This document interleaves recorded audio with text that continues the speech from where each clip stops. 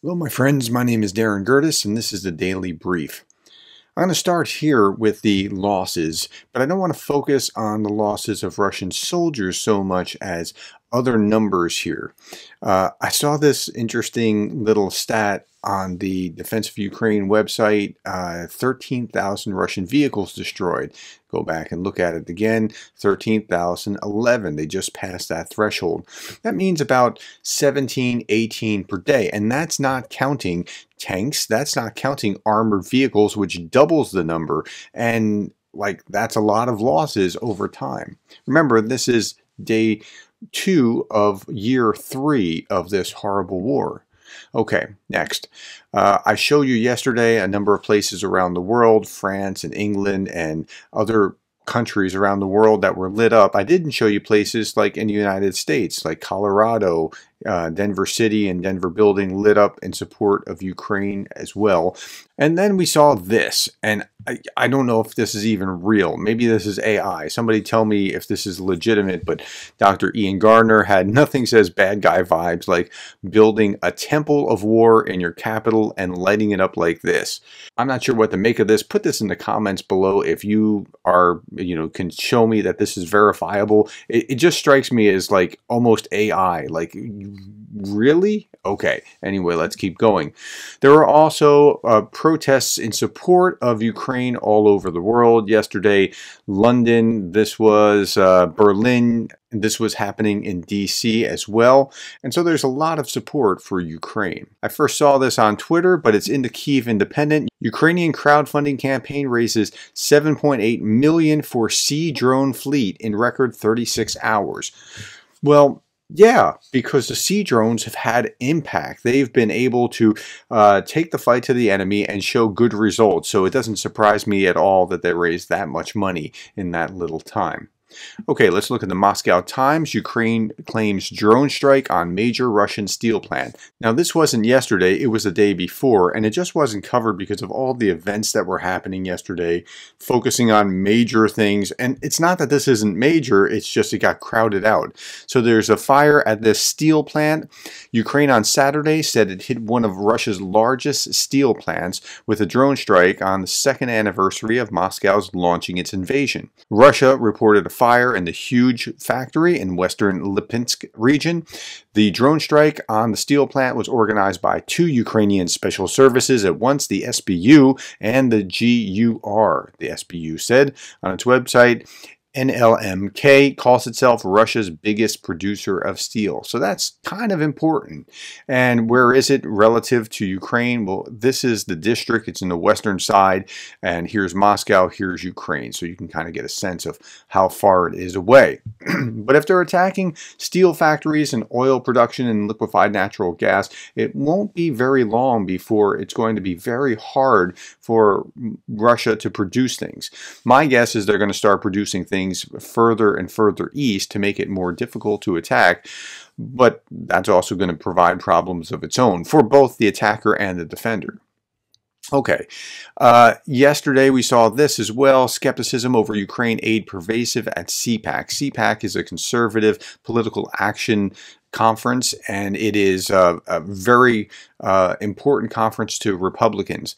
A vocal faction of the Republican Party are pushing back against giving more money to Ukraine, as lawmakers argued at CPAC that the U.S. needs to focus more on domestic issues like border security. Now, if you don't think that border security is a legitimate, important issue, it really is to Republicans. It doesn't mean that they shouldn't be doing Ukraine aid too. They absolutely should. I showed this article yesterday. This was Brooks and Capehart on U.S. aid for Ukraine wavering, and I gave one comment here. This I'll read it again because it's worth it. This David Brooks, he's a New York Times columnist. Brooks says, "If you told me 2 years ago that Europe would be united and strong and in support, even though they were so dependent on Russian energy, and that we'd be the faltering ones, and that the faltering ones within our country were Republicans, I wouldn't have believed you, because historically, Republicans tend to be the hawks." Okay, but The border is important. And this is David Brooks again saying, if you ask, who do you approve on 12 different issues? On general competency, Trump's up by like 12 points. On who can handle the economy better, Trump's up by 25. Now, if you're a liberal, you might not believe this, but if you are a conservative, you're angry about the economy.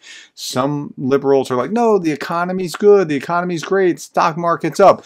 Okay, the stock market's up, but every time you go to Walmart, if you're angry, the stock market doesn't matter.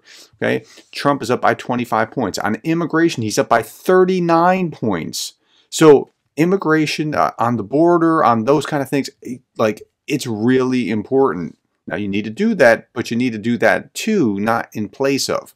I think that it's absurd for us to devote so many resources, so much attention, and so much time to a border conflict 6,000 miles away when our own U.S. southern border is wide open, says Senator J.D. Vance.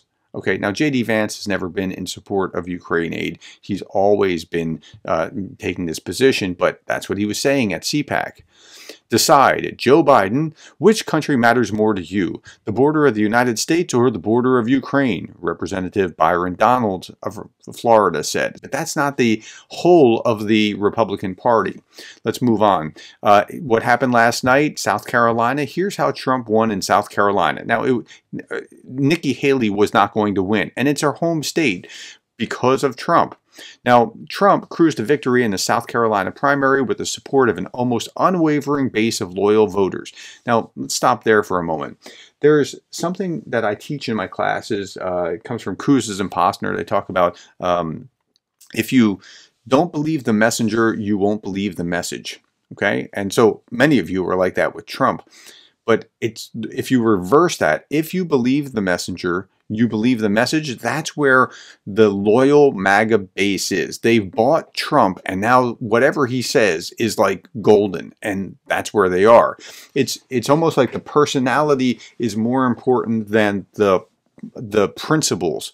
And I'm going like, wait a minute, those aren't my principles. What's going on? But people who have bought him buy whatever he has to say.